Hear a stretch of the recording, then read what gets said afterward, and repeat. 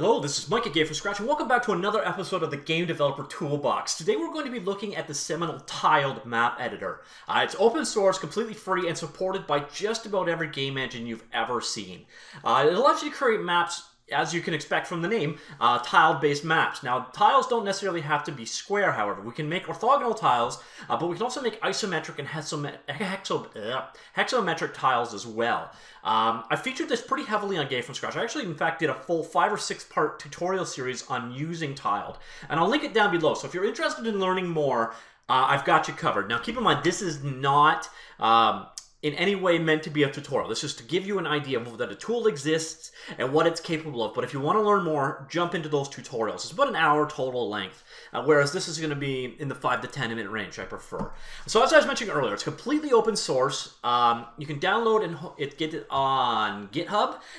The code itself is C++, written using the Qt libraries. It's very clean. You could easily extend it, but you shouldn't have to, in fact. Now, you can download tiled in binary form for just about every single platform you care about at www.mapeditor.org. Now I'm just going to go ahead and take a quick look at tiled. And this is it. Now, one thing that's misleading about the name tiled is you don't have to use just tiled. We can actually use full arbitrary images. We can define polygonal regions, etc. But for the many people, we will, in fact, be using tile-based maps. Now, it's a layered-based system. You can create as many layers as you want within reason. You can set properties for them that can then, in turn, be used in your game. Now, as I mentioned earlier, tiled game engine support is staggeringly good. Pretty much every single open source engine has a tiled importer. Most closed engines, such as Unity, have a tiled importer of some form available. So this is a tool you can slot into your tool chain almost regardless to which engine you're using. Now, as I mentioned at first, a tiled map can be orthogonal, isometric, staggered isometric, or staggered hexagonal in size. You just simply come in, you tell it how you want it to be encoded, so CSV file, base64 encoded, or zlib base64, or compressed, basically. You set your map size and your default tile size. Let's go ahead and create that. You can see over here, this is our map now drawn. We can hold down the Control and use the scroll wheel to zoom out. So there you go. There is our map, our 32 by 32 tile map.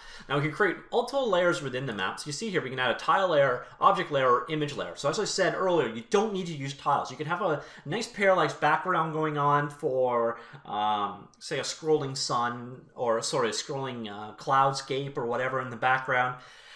You can compose your level if you want entirely out of images, but in this case we're going to focus on tiles. Now layers things will be drawn on top of each other. You can switch the layer ordering right here. Let's just work on a base layer for now. So here we go. Here's our map. Now we need to go ahead and create a tile set to bring in. And I'm going to use one of the defaults that ships with tiled itself. So I'm just going to go ahead. There's two options here for bringing in tiles. You can either bring in a collection of images, or you can bring in tiles in a single image file. And that's what we're going to do, is bring in one giant image full of tiles for us. So tile set image, go ahead and browse it. So if you go to the tiled examples folder, we're going to go ahead and use this TMW desert spacing one. And one thing that's cool about this is it supports auto tile, which you'll see in a second in action. Now, key thing here is there's a 1 pixel margin and spacing between tiles, so it's important you set that. But otherwise, our tile sheet is 32 by 32, and go ahead and create it. Now you can see over here is basically your canvas that you're going to paint with. And we can come in here and do a quick quick fill. So go in, grab the just generic desert tile, and there you go. You've just created you have a desert now. And we can come in here, we can turn the grid off or on if we wish, like so. We can have animation, so we can swap a tile over time. I don't have any animated tiles to show you this, but so there's quite a bit of functionality in here. We'll put the grid back on. Now what I'm going to do is go ahead and show you the auto tile functionality. Actually, no, let's just show normal functionality for now. So let's say we want to paste some cactuses in our world. We switch back to our stamp instead and just draw them in. Like so. And that's all that's involved in placing tiles. We can also, if we have a selection of tiles, we can just select it as a group here just by mousing over it with left mouse button and paint multiple all at once. So now what we're going to do is we're going to go ahead and define some terrain. That is like-minded tiles, and let it automatically do its magic for figuring out the transitions between them. So I'm going to do a quick example using this stone right here. We'll call that one, I don't know, brick. So we're just going to come down here and click this guy, define a new terrain, and brings up this map like so. Now we're going to add a new terrain type, and we'll call it brick.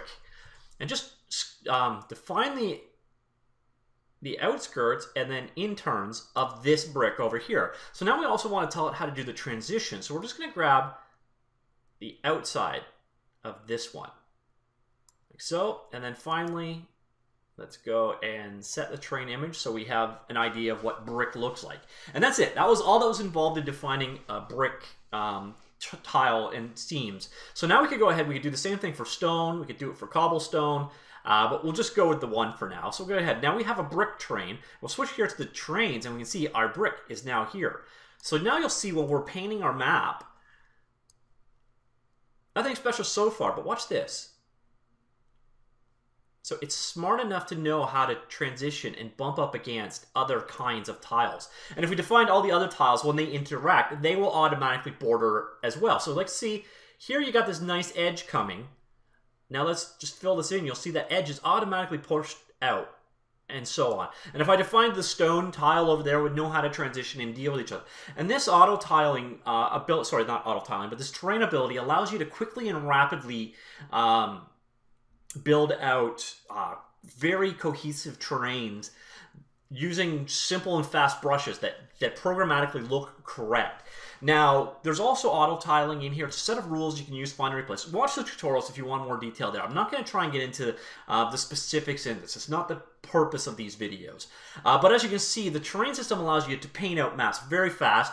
And then, as I was saying earlier, we can add layers on top. So this layer, tiled layer 2, will now be on top of our first layer. So let's go back to our tile set, and now let's place a sign, you can see, on the underlying brick. Now, of course, this tile assumes the background was desert, so it's going to look a little strange if the underlying layer wasn't in turn desert.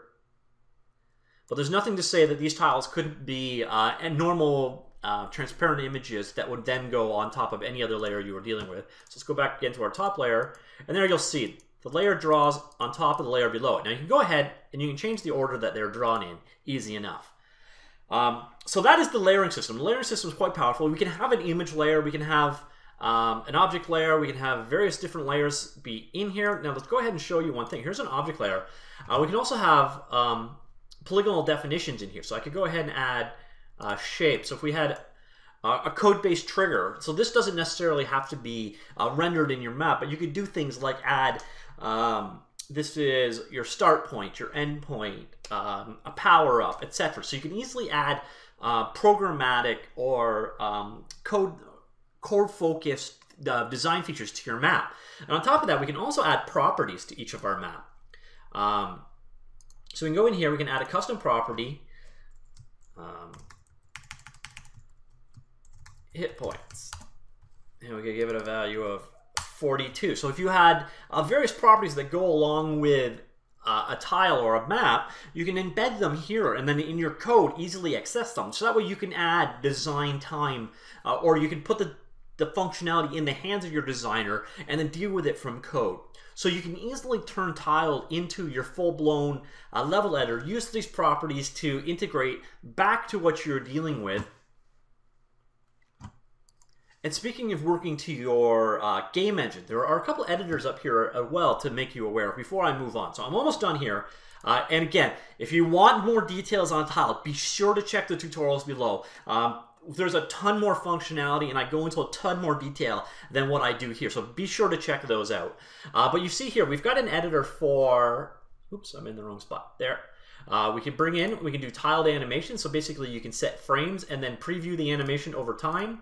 So for example, we could have this guy and then the next frame be this guy. So every, not a great animation, but obviously if you had animated water, etc., you can see how you can easily animate your tiles.